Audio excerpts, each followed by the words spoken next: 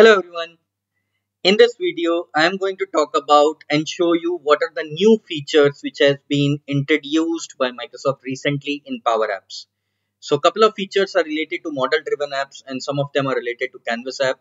So as a whole together, I am going to show you that what are the new features which has been introduced very recently. So for some of these features, you have to enable the versions. You have to change the version basically, or you have to move to the version 3.230.053.23. So that is a version for some of these features which will be required, which I'm going to show you as well. So these are the new features, which are some of them are in preview. I'm going to talk about today in this video. One is the differentiation between the classic and the modern controls. So very recently, I have created a video on what are modern controls in Canvas app. The link is in description.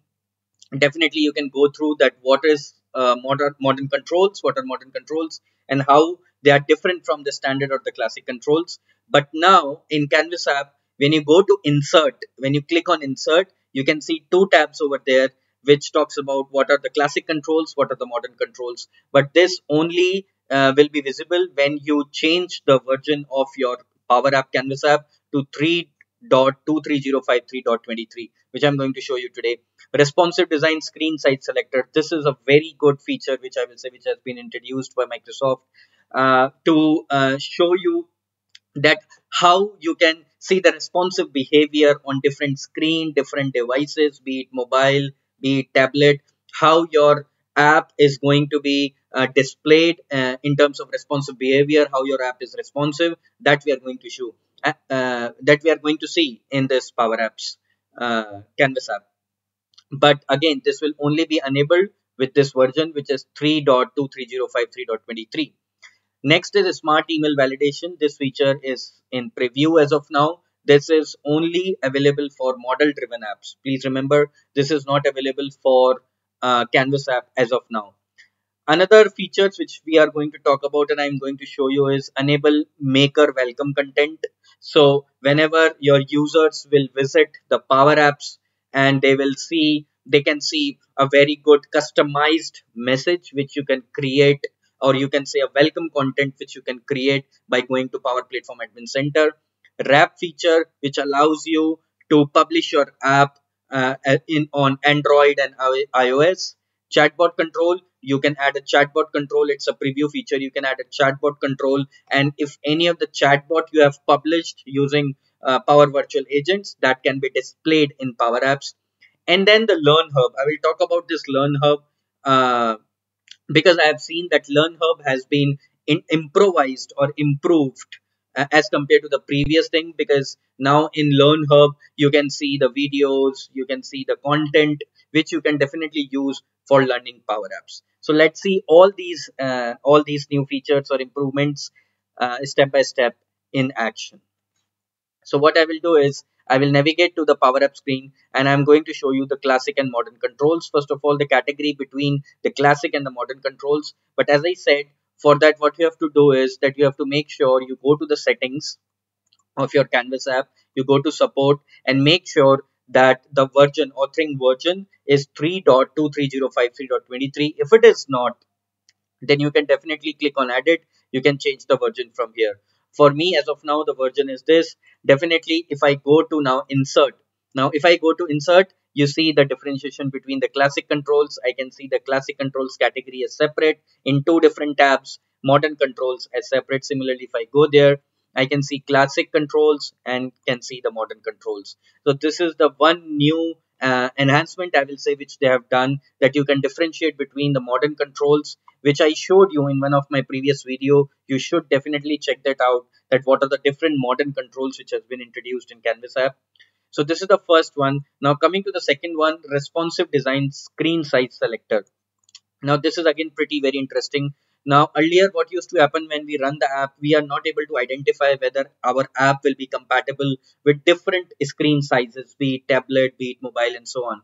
Now they have introduced a new feature. If you run your app now, you will see a feature called something like this, that you can see your app how it is working in different tablet devices, different screen resolution. You can change even the custom width, custom height you can apply. So let's say if I want to see in Apple iPad Pro how my app will look like. So this is how the app will look like now. Apple iPad Mini, how this will look like. I can click on my app, go to container screen, I can click on home and so on. Similarly, on the mobile devices, I can see on, let's say, Apple iPhone 14 Plus how the app will look like. This is how it will look like on Motorola Moto G7. So this is very cool now. It was not there earlier, and because of that, we were not able to identify that how our app will respond on different screen. And similarly, you can see that how it is behaving on the browser, back to the browser.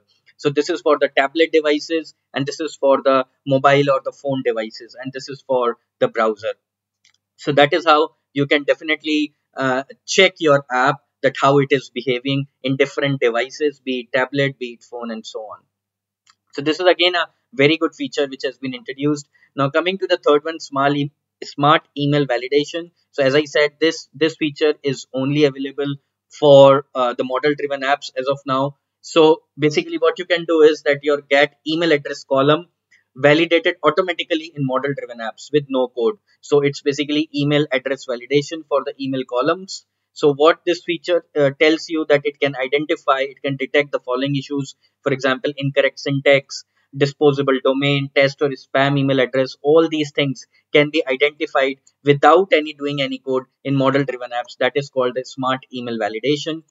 Next is enable maker welcome content. So for this, you have to go to the Power Platform Admin Center. In the Power Platform Admin Center, you select your environment, and either you edit your manage environment, because it will be available for the manage environment. In manage environments, admin can provide customized welcome content to help their makers get started. So that is the screen, that is how you can customize it, which you can create for your makers when they will visit the Power Platform App Studio. They can see a customized welcome content. So for that, what you can do is just click on enable welcome content, and here you can see you can copy and paste or enter markdown or plain text here, which will be visible to the makers as the welcome content. So this is the next one. Next is rep feature. Rep feature is very again important feature which has been introduced, I will say, which allows you to wrap your Canvas app as custom branded Android and iOS app, and it is allows you for native distribution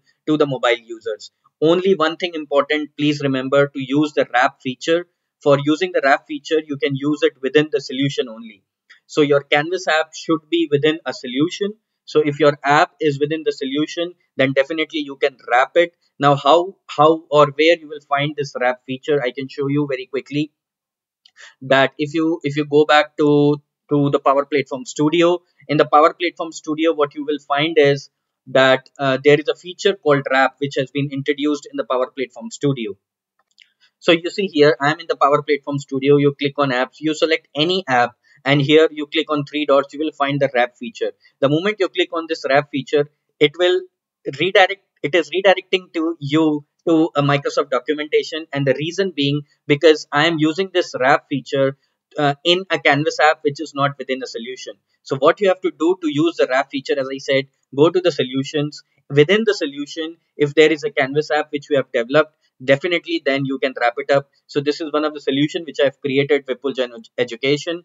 I'm going to use a Canvas app, and I'm going to wrap this Canvas app within the solution. Then it will allow you, and it will not navigate you to any Microsoft documentation. So for example, this is the Canvas app which I want to wrap. I can click on three dots, I can click on wrap, and you see it is gives me the wrap configuration which I have to do. You have to tell about the display name, about the secondary app, and so on. So this is again a very good feature which allows for the native distribution in as Android and iOS app. So that is all about the wrap feature.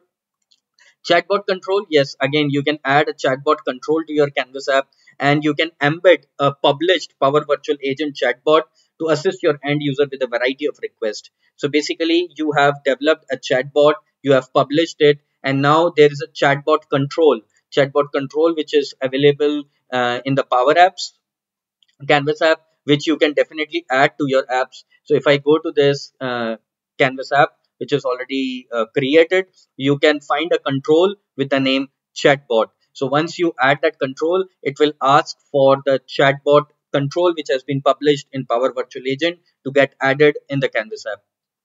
So that is how you can basically add the chatbot control. If I go to the official documentation of chatbot control, add chatbot control to your Canvas app and embed a published Power Virtual Agent chatbot to assist your end user with a variety of requests. So basically, you have to create a chatbot first of all, which is in Power Virtual Agent. You have to publish it, and that particular chatbot which you developed in Power Virtual Agent can be embedded now in the Canvas app. So this is the Canvas app, for example. Let's say if I go to the screen, you see a chatbot control here, which I have added. And for this chatbot control, what you have to do is that you have to specify the chatbot which you have chatbot settings which you have published it in the Power Virtual Agent. Last but not the least, what I'm going to show you is the Learn Hub. So Learn Hub was already there. It is just kind of an improvement which I'm going to show you in this particular video. So next is the Learning Hub. As I said, Learn Hub was already there, but this is just kind of an improvement which I'm going to show you. So if you go to Learn, now if you go to Learn in your Power Apps Studio, Power Apps Designer, Maker Experience, there is at the top you see a banner which shows you the latest updates or announcement which happens in the Power Apps community or related to Power Apps. And then you can have the guided learning material where, for example, in terms of courses, in terms of articles, community support, altogether everything is available within the Learn Hub itself. So that's all for this video. In this video, I just wanted to showcase that what are the new features which has been introduced in Power Apps, and particularly for using these features, you have to enable the authoring version 3.23053.23. Thanks for watching this video. Bye bye.